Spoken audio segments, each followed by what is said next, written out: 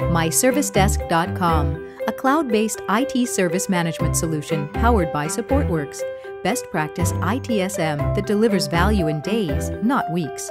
This video will show you how to navigate the Service Desk.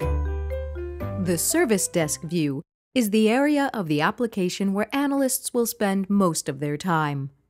I'm currently logged in as Daniel Matthews, and this is my outstanding call list.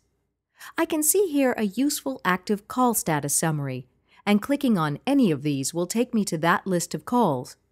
If I have sufficient rights, I can click on another group or an individual to view and perhaps action their calls.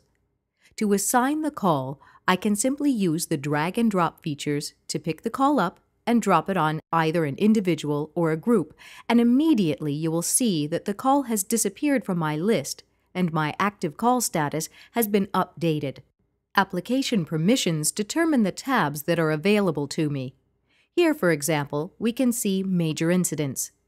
I also have access to service requests, problems, changes, and release requests, but these may not be available to me depending on my role within the IT organization.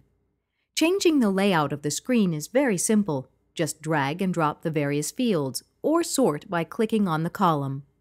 My Watched Calls is a useful feature for Service Desk staff.